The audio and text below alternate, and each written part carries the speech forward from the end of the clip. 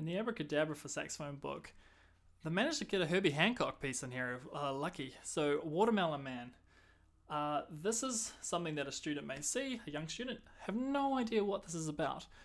So there's a good idea to go and dig up the Herbie Hancock Watermelon Man from YouTube and go, that's what this is. And then you got these cool little rhythms in the background filling their imagination as they're playing this piece.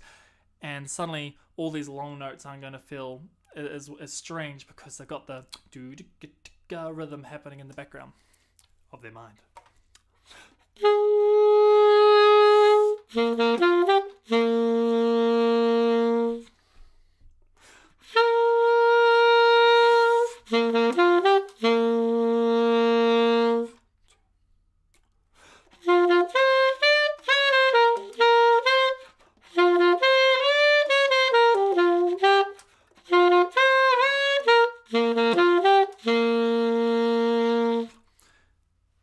So it's kind of a cool piece, right?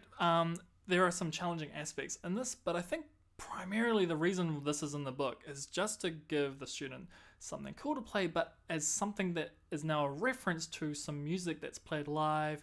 It's kind of jazzy. You can see the Abracadabra book trying to tease the student into improvisation and things, and to see this piece and to see the Herbie Hancock original recordings, and you're hearing all the improvisation, the student's starting to see, all this cool improv that the Abracadabra book tries to tease the student to do can now be applied to something like Watermelon Man.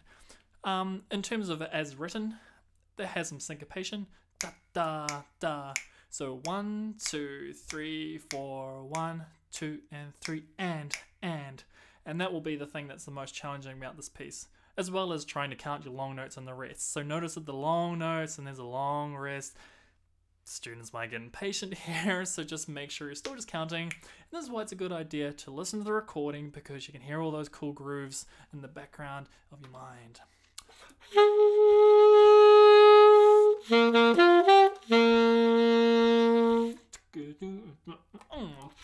Okay, so if you haven't listened to the recording, it can get a bit dry otherwise.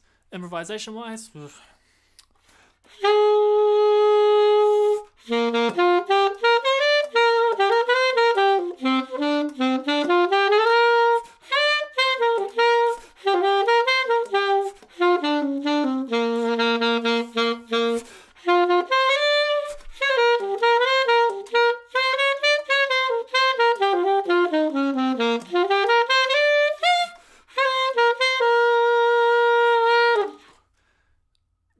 passable. A few bunch of random notes in there, but that's kind of what they're trying to tease out of the student.